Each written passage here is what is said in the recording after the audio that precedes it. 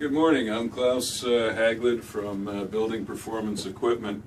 What we have here is one of the world's most efficient direct counterflow heat exchangers, and we're going to evaluate how this works with a thermal camera. So if you look at this, you can see that basically while it's off, in the indoor fresh air outlet, it's basically room temperature.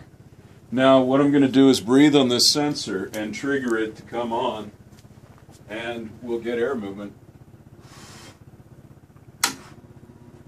And you can hear the unit coming on. It's very quiet, but now we're going to move 20-degree air from outside. It's very cold today. It was down into the teens last night. And we're going to see how the BPE unit converts that cold air. It's coming in as blue air from the top left, and it's slowly being turned to completely room temperature. And this is a FLIR building grade auditing infrared camera. And we can see in a single pass the very cold air, which is blue, is coming in and is now basically room temperature in a single pass. And in a word, that's what BPE does. It gets rid of 90% of your heating and cooling load that you've already paid for and recover it from the air that you're going to exhaust. And we'll take a picture of this and include this too.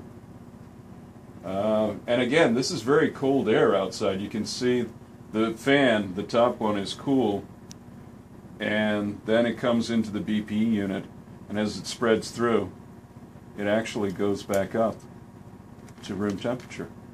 That's a great shot.